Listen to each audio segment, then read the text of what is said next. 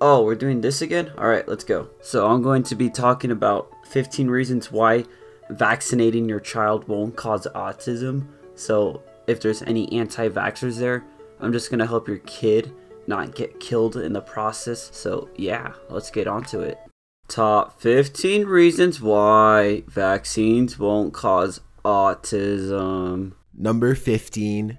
Autism occurrence by MMR vaccine status among U.S. children with an older sibling or without autism. The objective of the study was to investigate status in a large sample of U.S. children who have older siblings with and without ASD. In the conclusion of the study, in this large sample of privately insured children with older siblings, receipt of the MMR vaccine was not associated with the increased risk of ASD, regardless of whether older siblings had ASD. These findings indicate no harmful associations between MMR vaccines receipt and ASD, even among children already higher risk for ASD.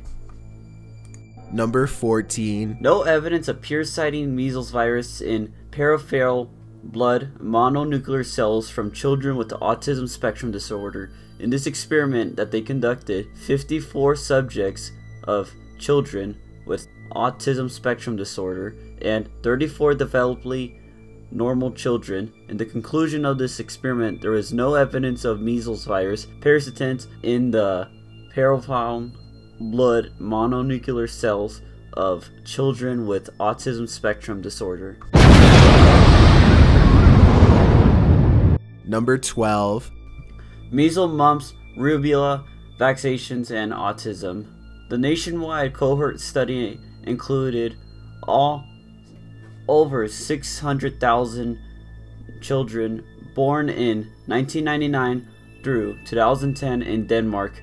With this many participants, the researchers were able to look at vaccinated versus non-vaccinated children, including over 6,000 children with diagnosis of autism.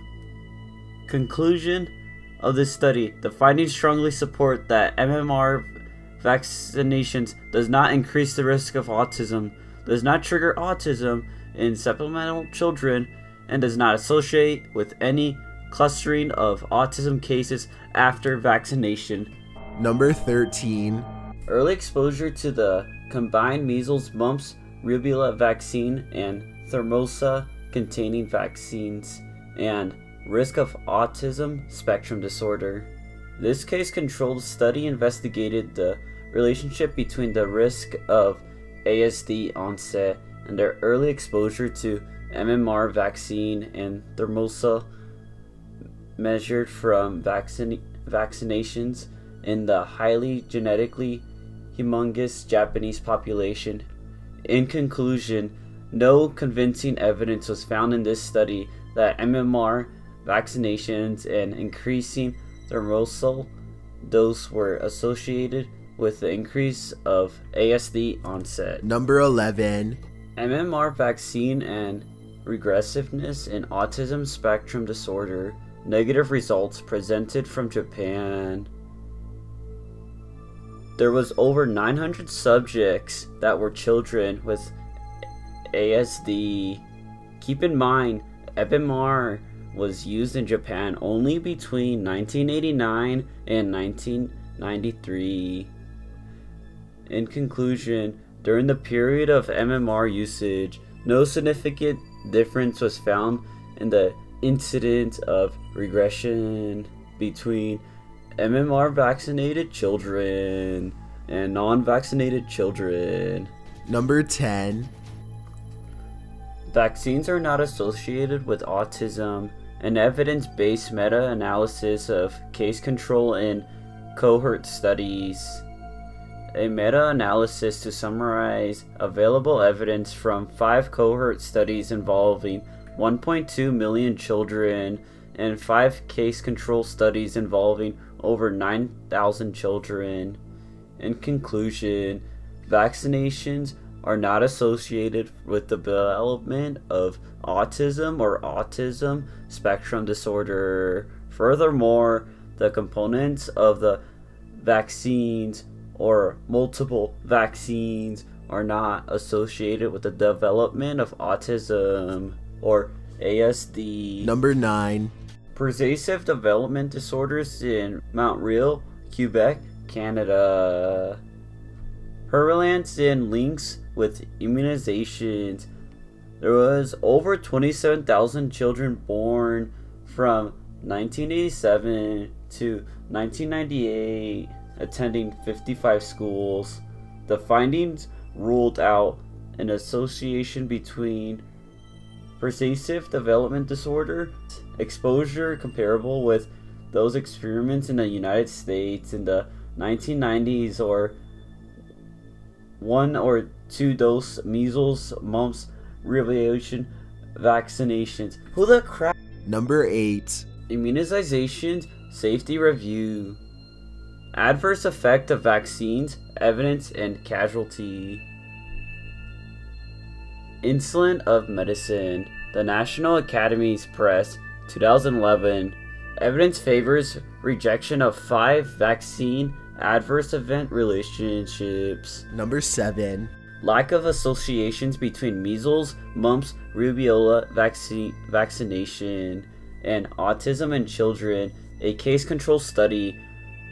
The 96 cases of childhood of atypical autism aged 2 to 15 were included in a study group.